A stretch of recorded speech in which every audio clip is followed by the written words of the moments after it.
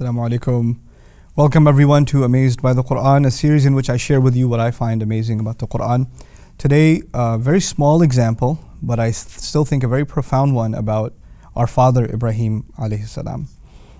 There are two ayat, they are very similar. One's in Surah Al-An'am, the 6th surah, and the other one is Surah Al-Zukhruf.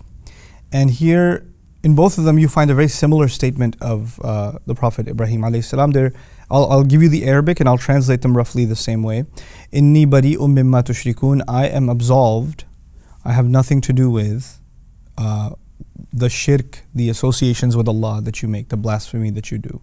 So he's talking about how he's disassociated completely from, and disassociated is a good word. Bari'un, I am disassociated from what you do, from the shirk that you do, from the blasphemy that you do.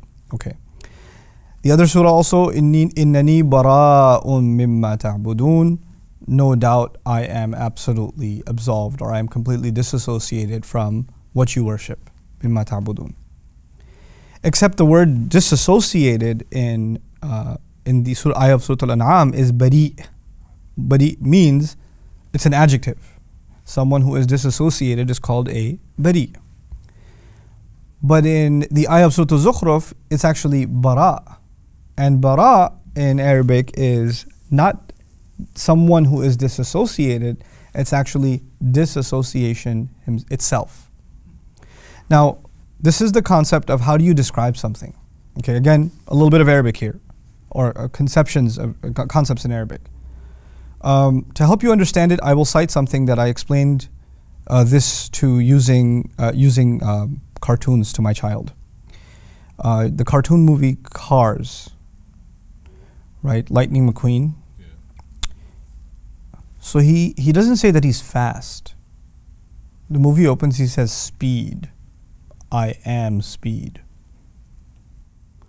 Now, my son Walid is obsessed with cars, right? He's been for a long time. And he thought, when he said I am speed, obviously he was exaggerating.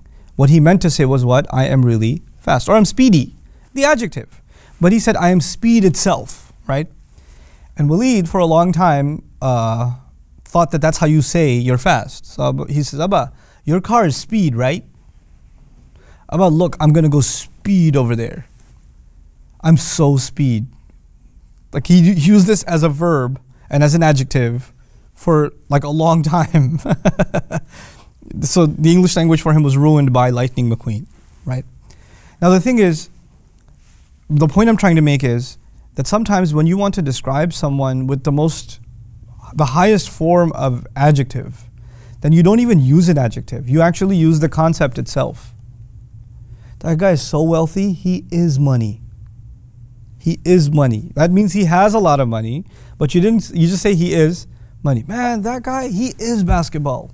It is as though you're saying, no, it's not round or whatever. What you're saying is, he embodies what basketball actually means. Or you've heard people say things like, you know, when you look up stupid in the dictionary or stupidity in the dictionary, you'll find his picture, right? So the idea, the large infinite idea of stupidity has been captured by this man. You understand? Now, I'm saying this silly stuff to you to get across that you can use an adjective to describe someone, or you can use a concept, which is going out of your way to in a sense, hyperbolize, to empower. I won't use the word exaggerate, because exaggeration, we do it. Quran doesn't do it. Quran doesn't exaggerate, right? It hyperbolizes, it emphasizes. So in one case, Ibrahim says, no doubt I am disassociated. And in the other, he says, no doubt I am disassociation itself from what you worship. You won't know what disassociation means until you see me and my relation with these idols and what you worship. You want to know what disconnection, disassociation means? See me. Subhanallah. The question then arises, how come in one place he just says, I'm disassociated, the adjective, and how come the other case, he goes out of his way to call himself disassociation itself? I'm going to be embodying the idea itself. It's incredible that in his youth, when he was going through his journey of discovery, demonstrating to the people around him how silly their shirk is, when he saw the sun come out فَلَمَّا رَأَى الشَّمْسَ بَازِغَةً قَالَ هَذَا رَبِّي هَذَا أَكْبَرُ. This must be my master, this is bigger.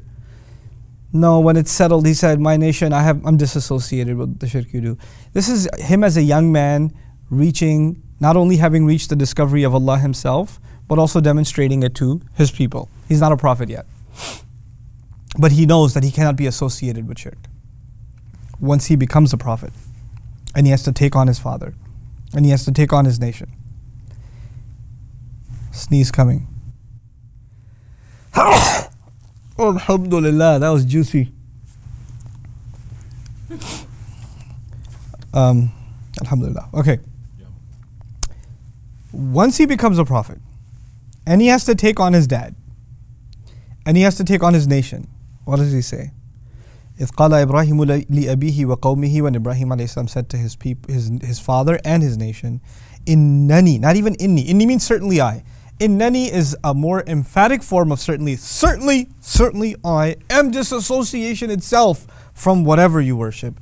إِلَّا الَّذِي فَطَرَنِي فَإِنَّهُ سَيَهْدِينِ, except the one who fashioned me, molded me, because he's the one that will guide me. Once he becomes a prophet, it's not even enough for him to say he's disassociated. He has to now say he is disassociation itself. The responsibility has been elevated, and it's captured in just that one word. Again, the same problem. I don't get tired of saying it. Read this in translation, what are you going to find? I am disassociated, I am disassociated. You're not going to see the difference. But the power with which messengers had to declare their separation from these ideas, how much more of a weight was on their shoulders, is just captured in the wording bari from Surah Al-An'am, transitioning into the word bara in Surah Al-Zukhruf. Subhanallah. May Allah Azza wa Jal help us appreciate the power of these words, and may Allah Azza wa Jal give us a renewed sense of love and appreciation and loyalty to our father Ibrahim alayhi salam. Barakallahu li wa lakum. Assalamu alaikum wa rahmatullahi wa barakatuh.